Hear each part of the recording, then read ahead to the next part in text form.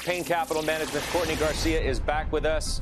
It's good to see you. Welcome back to Overtime. So we're going to get to some new picks, but I want to revisit an old pick because you picked Exxon 3 weeks ago.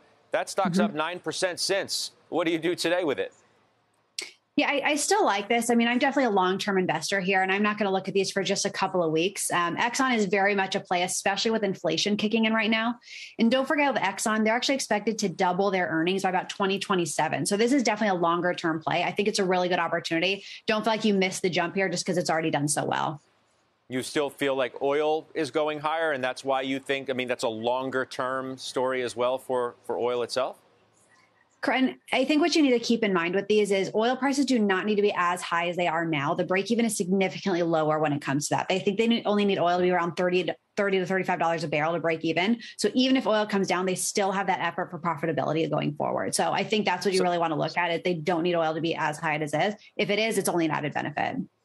So I have to be honest. I looked at your stock picks and I saw Toll Brothers and I went, wow, that's interesting. I mean, yes, the home builders have gotten smoked. Why is now the time to go into a cyclical stock, which is very much in question today? Well, I think that's the reason, right, is how much of that has been oversold. Because what you're looking at right now is there's this dynamic here where there's a huge undersupply in the housing market, and the home builders are going to be the thing that bridges that gap. Yeah, their price to earnings is now some of the lowest in the entire markets right now, which is why it's a good thing to take advantage of.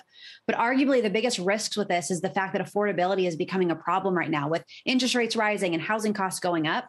But that's where I really like Toll Brothers as an option here because they're in the luxury home market. So when they're selling $1 million homes, they're selling to people who already own existing homes that have appreciated in value, where affordability isn't quite as much of a problem as, say, your first-time home buyers. So yes, that is going to be a concern, but I do think this can be a really good opportunity to take advantage of that huge supply and demand discrepancy, which isn't going away in the short term.